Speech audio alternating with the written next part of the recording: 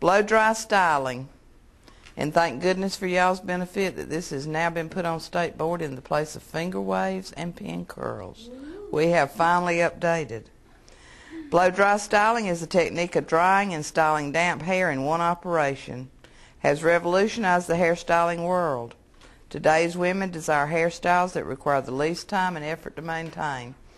I happened to see this evolve in my first few years in the business. I'd been in a shop about 4 years when the first blow dryers came out and curling irons.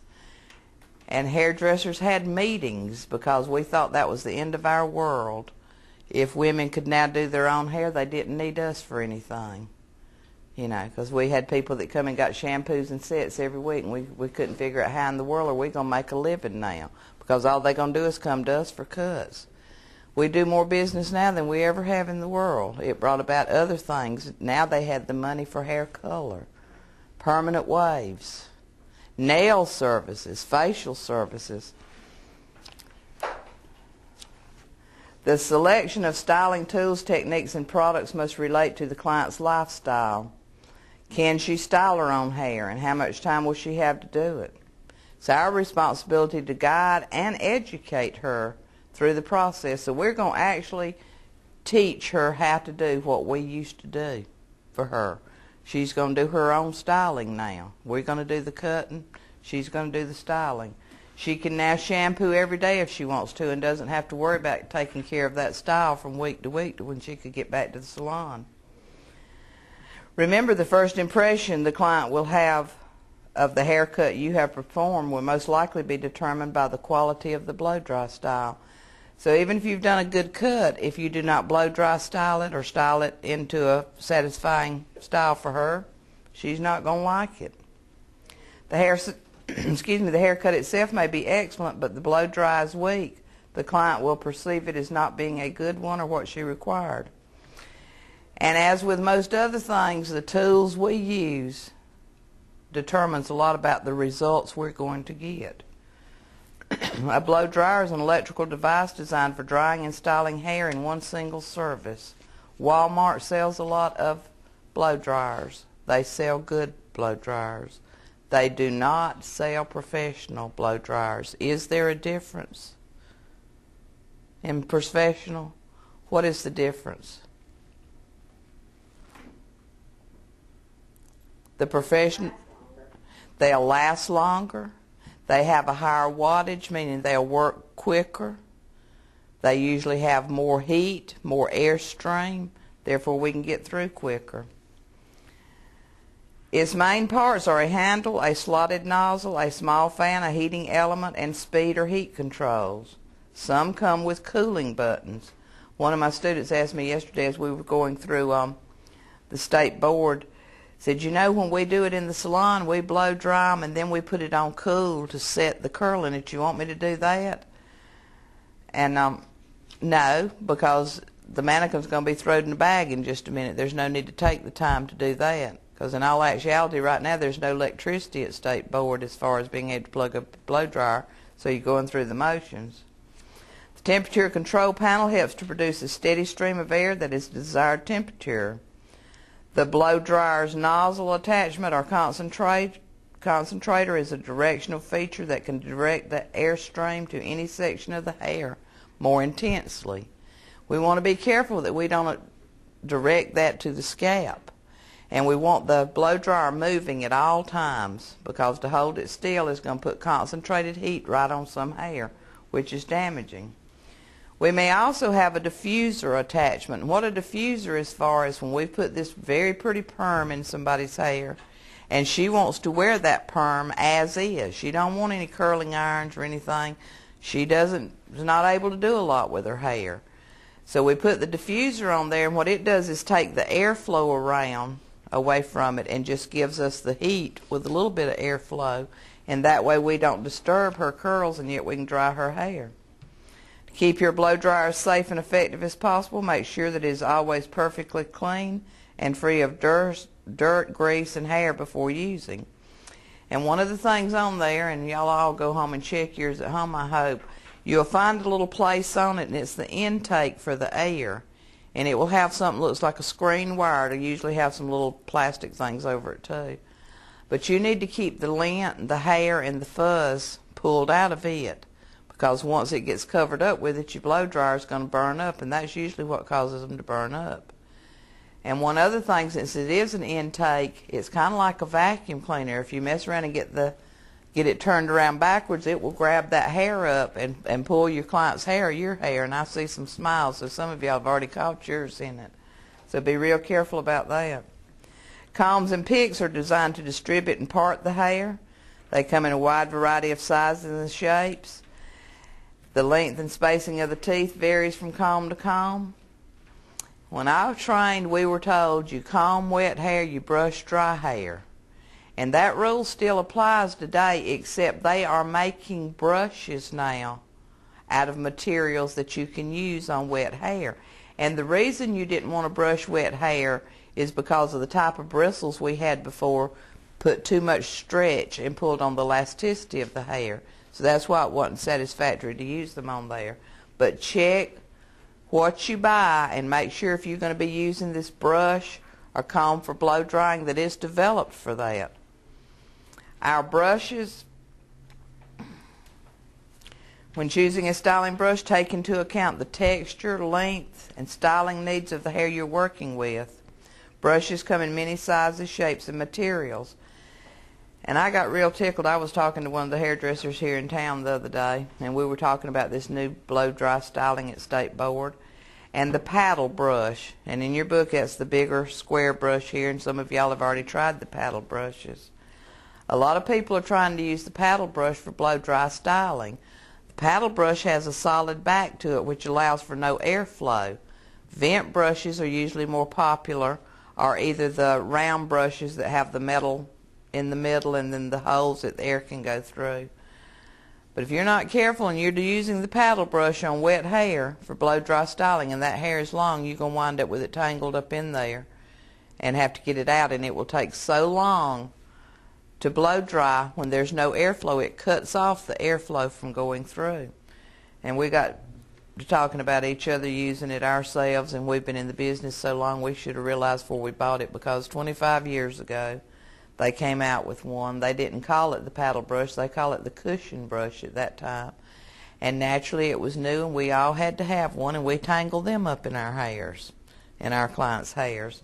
So look at your brushes real carefully and decide what they're capable of doing, and know if they should be used on wet hair or just on dry hair. So classic styling brush is a half-rounded rubber-based brush with smooth, rounded-end nylon quills. Usually we'll have 7 or 9 rows. Back in our dispensary, they are either beige or black. Y'all know what I'm talking about because y'all have had them out. Paddle brushes have large flat bases, are well suited for mid to longer length hair. The best ones have ball tip nylon pins and staggered pin patterns that do not snag the hair. Then we have our grooming brushes, are generally oval with pure natural bristles or quills. And our vent brushes, with their ventilated design, are used to speed up the blow drying process. So that makes them ideal for blow drying. Our round brushes come in different diameters. The round brushes are relatively new, and when I say relatively new, we're talking about the last 5 or 6 years. But we used to have round curling brushes, and I think a few companies still put them out, that are electrical, kind of like the curling iron. They're said to be used in place of a curling iron. Also a teasing brush, and this is when we want a little extra volume or bounce. It has a tail for sectioning along with a narrow row of bristles. The teasing brushes are perfect for back combing. If it's used for back brushing, back combing, then we know it's not suitable for use on wet hair because it's made on the type of bristles, made out of the type of bristles to be used on dry hair. Our sectioning clip, that's just to keep some hair out of the way while we blow dry the other. Styling lotions, thought of as liquid tools. And we've got to stop and think about what we're using. We're going to talk about the styling lotions, the foams and the mousses, the gels, liquid gels or texturizers, straightening gels, pomades or waxes, silicone shiners, and also hairspray. And the main thing we've got to do is analyze the hair first before we decide on a styling product. What happens if we have real fine gel, real fine hair, and we use a thick gel on it? It weighs it down, and our blow dry style is not going to look natural, not going to be fluffy. So what would we use for somebody with fine hair? Foam or mousse would be good. What about the liquid gels or texturizers? Yeah. Y'all know what I'm talking about with the liquid gels? They're in a spritz bottle and spray out kind of like liquid hairspray. Possibly volumizers too. Possibly volumizers. Another popular product that the book is not even mentioning today is your thermal active setting sprays. What does thermal active mean? The heat will activate it, and it puts a protective coating on the hair, and this is especially good for someone who uses the blow dryer every day on their hair because it puts a little protective covering. Our styling lotions give a style more hold and can add shine or curl or take curl away. They can greatly enhance the style, or if poorly used, can ruin its overall look. Foam or mousse is a light, airy whip styling product that resembles shaving foam. Gives moderate volume and body. Massage it into damp hair to highlight the textured movement, or blow dry it straight for styles in which body without texture is desired. Gel is a thickened styling preparation. It's firm-bodied. Now, we want this style to stay when we go to gels. It's usually clear or transparent, comes in a tube or bottle. Probably has the strongest hold of all the products. Similar in function to firm hold gels as liquid gels or texturizers, but they're lighter. They're usually more liquid. They allow for easy styling, defining, and molding. With brushing, they add volume and body to the style.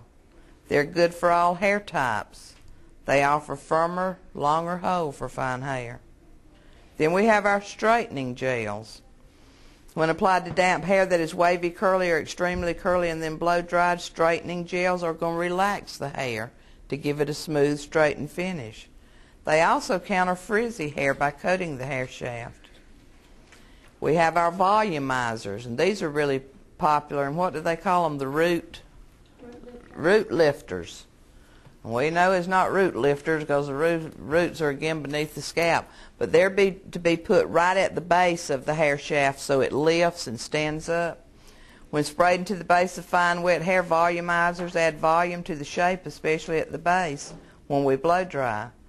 When a vent brush or round brush is used and the hair is not stretched too tightly around the brush, even more volume can be achieved. So we might not even use a brush on this. If we put a root lifter on there, we might hold it up and spike it, even with the root lifters. Pomade or wax adds considerable weight to the hair by causing strands to join together, showing separation. Used on dry hair, this makes the hair very easy to mold. Silicone shiners. Everything now is about shine. And why is that with hair? Why are we so much about shine? Makes it look healthier. And aren't we doing a lot of things to our hair chemically that takes the shine out of it? We've got transparent shines that are hair color. We've got shine sprays. We've got shine styling products. Silicone shiners add gloss and sheen to the hair while creating textural definition. Non-oily silicone shine products are excellent for all hair types. Then we have our hairspray or finishing spray. It's applied in the form of a mist to hold a style in position. It is the most widely used of styling products. And clients more and more buy that from who? From us. Because they can only get the professional type styling products from the beauty salon.